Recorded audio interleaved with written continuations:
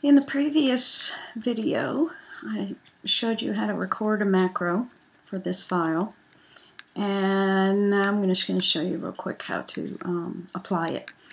The first file that we're going to process, we're using the keyboard shortcut.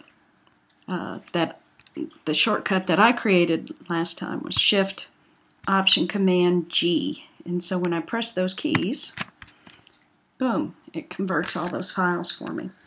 And then I'm going to save that, and this one was for my grades.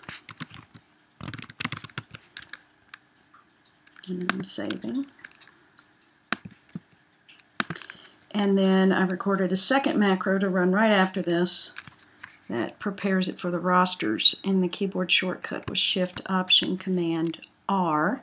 Shift Option Command R, and it applies that entire function, copies and pastes special, deletes those files, those columns, and then I'm going to save that one, and I'm going to save that one for roster.